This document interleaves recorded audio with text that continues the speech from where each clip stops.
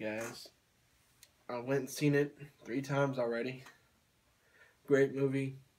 I never want to, as soon as soon as it comes out on Blu-ray, I'm gonna go grab it. But we're gonna be talking about Star Wars: The Force Awakens.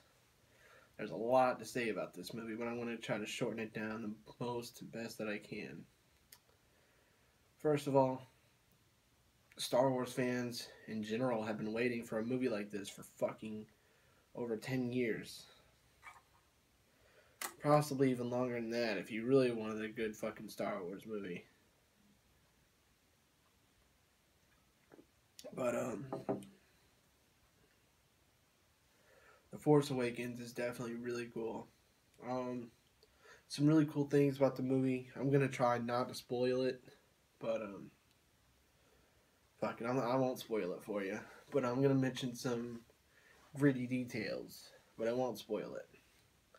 Some cool things I want to say about the movie without spoiling it is I love the Stormtrooper. You know, how they kind of showcase the Stormtrooper now, and he finally took off the helmet, and you see what a Stormtrooper looks like. I kind of love that. It was kind of mysterious there for a long time. What do Stormtroopers look like? And that was really cool. And it was kind of cool. They brought the Millennium Falcon back. I thought that was really cool, and it showed how old it was, and there's a scene in the movie where she goes, "Let's try that ship."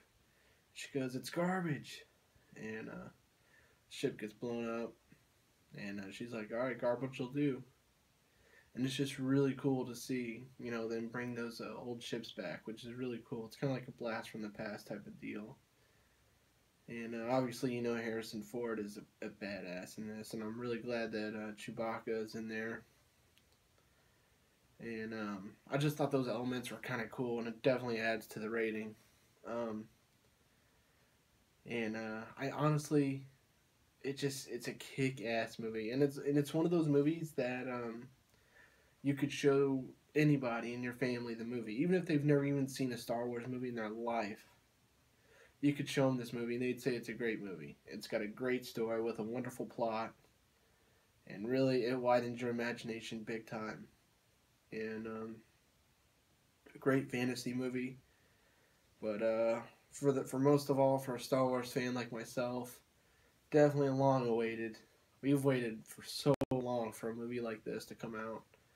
And I'm just glad it's here, and I'm really happy to see where the story is going, because I could see where they're going with it, and it's definitely going to be really cool here in the future to see future Star Wars movies, definitely. But I'm not really going to talk about it anymore because I don't want to spoil it, but I will say this: overall, this movie has done everything.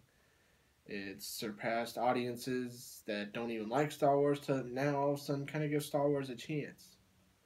And it's given the big Star Wars guys the big thumbs up, because now they're going to be very interested in seeing what Star Wars is going to be doing now, the next 5-10 years, whatever. And not only that, but I really like the new characters they brought in, and it's really cool, and I'm really glad they brought Harrison Ford in. How fucking cool. And yeah, all I gotta say is you gotta see it. But you know what? I'm gonna rate this one close to a 10. I don't think it's a 10, but I believe it's a definite 9.5, and I suggest anyone to see it. Anybody that's a Star Wars fan, you're going to love this. Anyone in general, you're going to love this. Great movie. Great movie. Probably one of the best ones. Possibly the best movie of 2015, in my opinion. But definitely want to check it out. For sure. 9.5 out of 10. Star Wars gets it. So, alright. That's it.